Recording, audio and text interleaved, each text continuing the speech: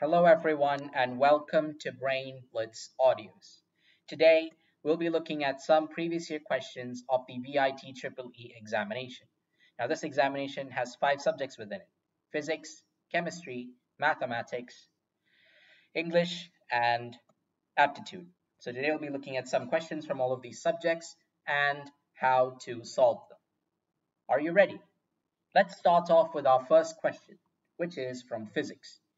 Two beams of light will not give rise to an interference pattern if A. They are coherent, B. They have the same wavelength, C. They are linearly polarized perpendicular to each other, D. They are not monochromatic. So, how do we solve this question? Well, let's eliminate them. The question says two beams of light will not give rise to an interference pattern if one of these conditions apply. So, the definitive word here is not. Now, if you look at the options, you can see that option A, they are coherent, meaning from a similar source. Then they do give rise to an interference pattern, so option A is incorrect. Option B, they have the same wavelength. Same wavelength means you have a clear pattern of interference, so option B is incorrect. Option C says they're linearly polarized perpendicular to each other. This means they have the same phase difference throughout, phase difference represented as phi. Now, if that is clear, if that's happening, then they do have a clear interference pattern, so option C is also correct. The right answer is option D, they are not monochromatic. So two beams of light, if they're not monochromatic, will not give rise to an interference pattern. Now, why is that? Now, a monochromatic source of light, if two sources of light are monochromatic, then that means they have the same wavelength. That means if they're not monochromatic, then they have different wavelengths. Now, if you have different wavelengths of light, then that means they interfere at different thicknesses, which means you will not have a clear interference pattern. So therefore, option D, they are not monochromatic, is the right answer. Let's look at the next question. This one is from chemistry. CH3CH3 plus HNO3 in the present at 673 degrees Kelvin gives us which of these options? Now, CH3CH3 is ethane, which is an alkane. Now, an alkane is when all of the carbon atoms are bonded with single bonds. So it's a saturated hydrocarbon. HNO3 is nitric acid, and we have 4 options to choose from as to which is the product. Now, if you look at it, alkanes are harder to nitrate, but they do have a process which is called vapor phase nitration. Now, why is it called vapor phase nitration? Because HNO3 at 673 degrees Kelvin creates fumes, and that's why it's called a vapor phase nitration. Now, what's the unique thing about vapor phase nitration?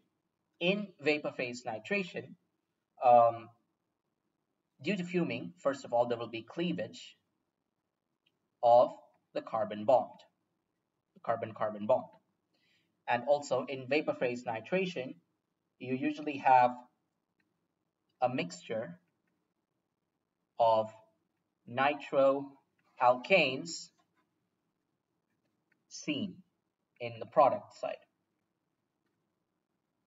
Now that means the product side should have 2 different nitroalkanes, at least. If you look at option D, there is no nitroalkanes present. This is basically ethene, which is an alkene, so that's incorrect. Option C is incorrect because it is basically 2 atoms of the same compound, which is a nitroalkane. So option C is incorrect. Option A is CH3CH2NO2, which is also 1 nitroalkane, not 2 different ones. So therefore, option B is the right option. CH3CH2NO2 plus CH3NO2. Now, if you look at it as a skeletal reaction, then you would feel that this doesn't work. However, the reaction needs to be balanced um, in order to see that you would get these products as its product from the reaction. So therefore, option B is the right option. Now let's look at a question from mathematics. If A bar, B bar, and C bar be 3-unit vectors such that A bar cross B bar cross C bar gives you half B bar, here we are assuming that B and C are non-parallel. We're given that theta1 is the angle between A and B, theta2 is the angle between A and C. Then we need to find out the values of theta1 and theta2 from the given options. So how do we solve this question? If you look at the reaction that we got, A bar cross B bar cross C bar, this left-hand side is an example of what we call in mathematics a vector triple product. Now, in a vector triple product, if you have 3 vectors given as a vector triple product, they turn out to be A bar dot C bar in the bracket and B bar outside minus A bar dot B bar in bracket and outside of that C bar. So this is how the vector triple product would work out for A bar cross B bar cross C bar. So now let's write this reaction with the vector triple product. So that will be A bar dot C bar times B bar minus A bar dot B bar times C bar equals to half B bar. Now, inside the brackets, you have what we call a dot product in vector algebra. So the dot product can be expanded like this. So if you have 2 vectors, A and B, then their dot product would be modulus of A times modulus of B times cos of the angle between them, which is represented as theta. Now, between A and C, the angle is theta2. Between A and B in the question, the angle is theta1.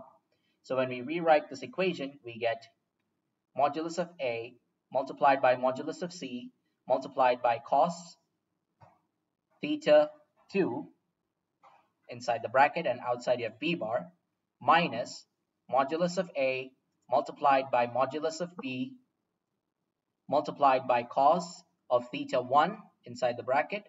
Outside it would be C bar, and then the right-hand side would still say the same, which is half B bar. Now, if you look at the question, you can see that A, B, and C are unit vectors. Now, what does a unit vector mean? It means that modulus of A equals to 1. Now, A, B, and C are all of them are unit vectors, which means modulus of A equals modulus of B equals modulus of C equals 1. So applying those values in the bracket, modulus of A multiplied by modulus of C gives you 1. Modulus of A multiplied by modulus of B also gives you 1.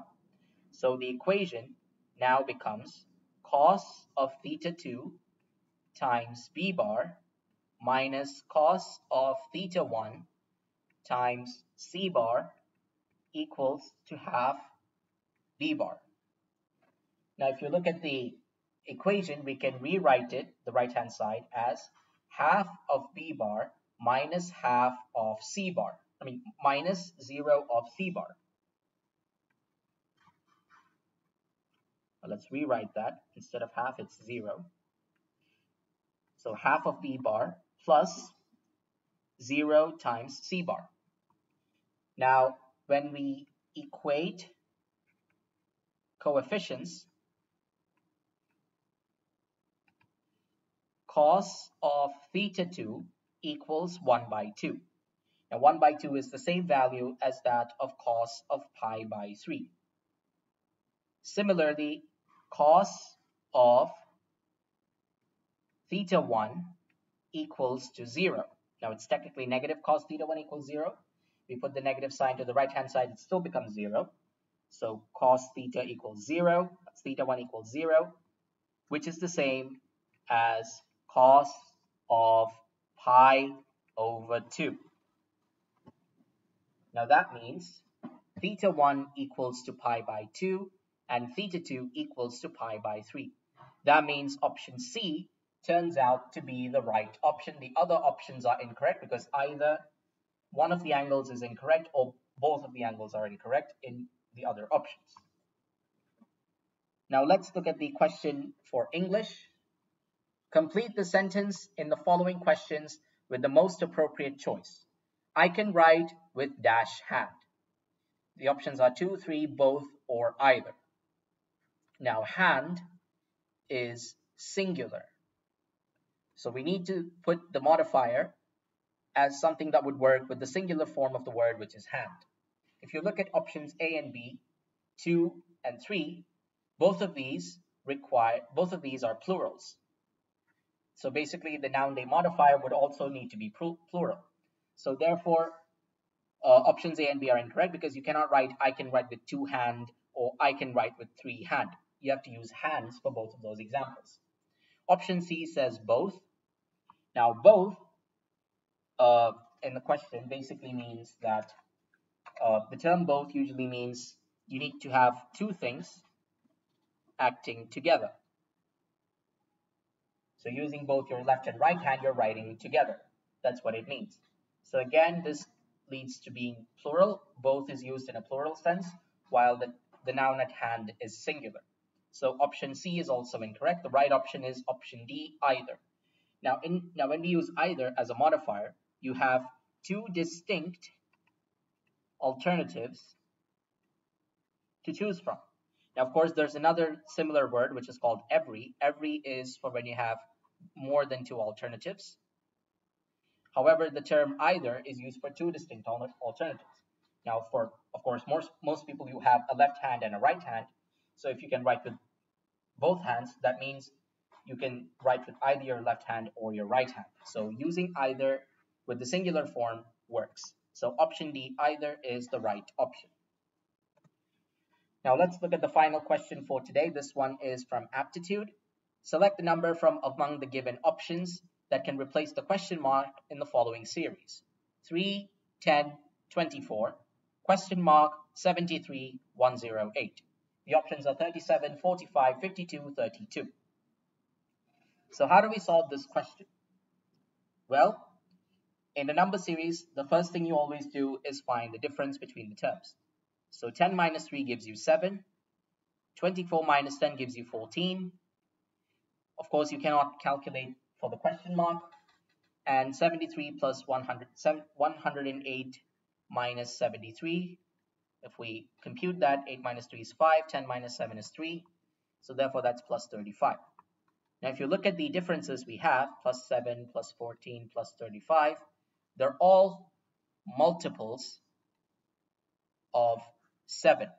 So basically the difference between the terms can be defined as increasing multiples of 7. Now that means 24, the question mark minus 24 would be 3 times 7, and 73 minus the question mark would be 4 times 7. So you can solve this in one of two ways. You can do it 24 plus 3 times 7, or 73 minus 4 times 7. So let's use the first method.